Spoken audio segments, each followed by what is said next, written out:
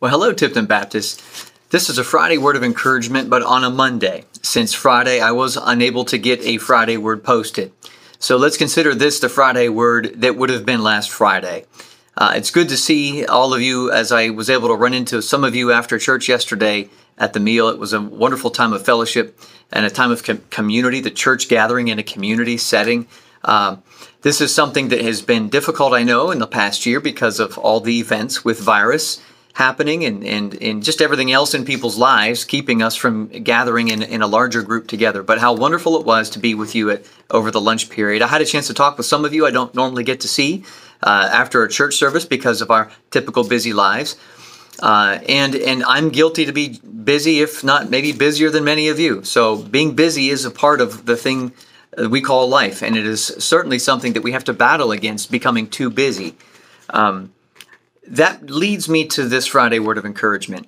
Dietrich Bonhoeffer was a Lutheran minister and in some ways a theologian in the 20th century. He was born in the early 20s, living mainly the brunt of his life in the ministry work that he did.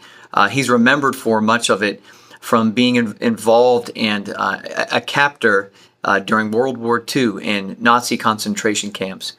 Dietrich Bonhoeffer, he was in and out of these circumstances. If you were to read about his life, he was in and out of these horrific circumstances toward the end of World War II. The last time he ended up in prison was right near the end of the war. And as one biographer notes, just a few weeks before the Allies liberated the compound that Dietrich Bonhoeffer had been kept in, he was killed. On Monday, April 9th, 1945, after conducting worship the previous day, he had preached on Isaiah 53:5, with Jesus' stripes we would be healed. Dietrich Bonhoeffer was executed by hanging. This man spent a lot of his ministry time, and a lot of the writing that he did about community came from a prison where his community had been crushed, and he had been forced into these concentration camps, and the only fellowship he had with people were people who were captors like him. And he found the value of having a fellowship of people with him, something that was immensely important and needed, very necessary. We gathered at church yesterday without fear, and I thank and praise God for that. There have been eras where Christians would gather, and it would be in a corner of a large cell room where men like Dietrich Bonhoeffer would gather and preach a message to people, maybe on their knees or sitting on their haunches, just listening to a minister bring some biblical truth. This man had done this countless times, and he found such value. And I wanted to draw our attention to Dietrich Bonhoeffer because of his value of being in a community or a fellowship of believers, as we were yesterday, and not to take it for granted. Bonhoeffer would describe the fellowship of believers as a grace. He said in one of his writings, let the person who is able to experience fellowship with other Christians, let him thank God on his knees and declare, it is grace, nothing but grace, that we are allowed to live in community with Christian brethren. To treasure the gift of community is thus the beginning of true fellowship. As I said a minute ago, I'm as guilty as anybody as being too busy to be involved in community. But I'd like to try to make a concerted effort, along with you, the body at Tipton Baptist, to see our fellowship as necessary and needed. Psalm chapter 33, verse 1, we read these words from the psalmist, behold how good and how pleasant it is for brethren or brothers and sisters to dwell together in unity. And certainly that's the case in a church setting here in the West, in the United States, and it is absolutely the case here at Tipton. How precious and how special it is that we can dwell together, but to do it in unity. There's a lot of things that bring discord among brothers and sisters in Christ, but leading into a holiday period, of course it's a time that the world talks about putting aside differences. Well, they might have a root of thinking that is not necessarily biblical. We will come with a biblical outset and mindset and heart set. Lay aside some differences and look at our brothers and sisters in this church and pray for them. Say, God, may you bless them with a desire for you. May you bless me with a desire for you. And might you bring us together in community with a singular desire that you are made known and your word is made known as great and powerful and believable because we believe it. Give us a desire for you that your name might be heralded as great, using our existence as the megaphone. We coming together in a fellowship of believers with that in mind, we are doing the thing God has called us to accomplish in this world, which is to make much of Christ. I see this verse in Psalms, how pleasant and how precious it is to be in unity. I think of men like Dietrich Bonhoeffer, who found fellowship with other Christians something to be coveted. And I look at my time with believers and I think I want to do a better job at this. And as the pastor of this church, it is my desire to try to facilitate this and to support this.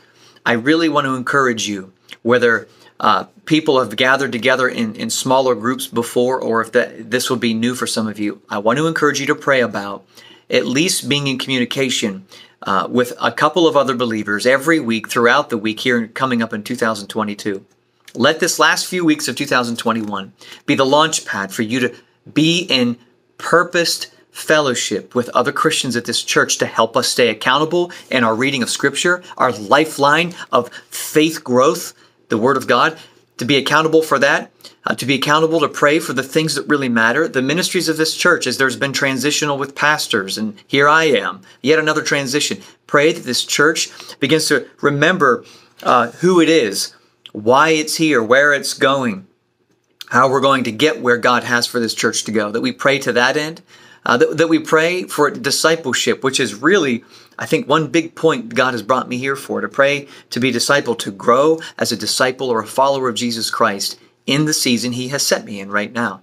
As we get together in fellowship with the same ideas in mind that God has for us at this church, I don't think it'll be a hurtful thing. I think it'll be a helpful thing, and I think God would be honored by that. Let's take some time in fellowship this next few weeks. Let's be grateful for this grace of community that God has given us here. Let's capitalize on that and encourage one another in small little groups of fellowship through texting and emails and phone calls and even personal times where we actually still get together personally in little small group times. Let's fellowship this way to be strengthened in our faith and belief in Jesus, to strengthen one another, to hear one another's daily stories of what's just going on in our lives. Let's use this next few weeks to prepare for next year to be a time of great growth in our fellowship. If Dietrich Bonhoeffer found this so valuable toward the end of his life, and his writing in this area is still making quite an impact around the world for churches who don't get to fellowship, then I think it's something for us to think about, the fact that we are free to fellowship and we have nothing stopping us from doing this and gathering together in different ways, in many different ways, so that Christ's name can be made great in our lives and we keep each other accountable to keep Christ central and focal point. So might this be an encouragement? Psalm 133, Dietrich Bonhoeffer, the idea of fellowship, what we had done yesterday at our fellowship meal, continuing to remain in times of fellowship together, purposing even to find times to be together. I look forward to seeing what God has for us in 2022. So I want to use this last month and a half of 2021 to prepare for that. And I want to be mindful of it and thoughtful and strategic about it. So be that way with me. Ask how God can help you love the fellowship of the brothers and sisters you're with, so that we have a desire to get together and to fellowship and to be in community with one another more and in ways that are meaningful and encouraging for our faith to grow. So Psalm 133 is where we were. Enjoy the psalm. It's just a few verses. You can read the whole thing in just a few seconds. So I encourage you to be in it. There'll probably be another Friday word coming this week. Depending on how the video camera on my phone is working, you may see another one for this week coming up. I trust that'll be the case. In the meantime, stay in the Word until I see you again. Enjoy. Bye-bye.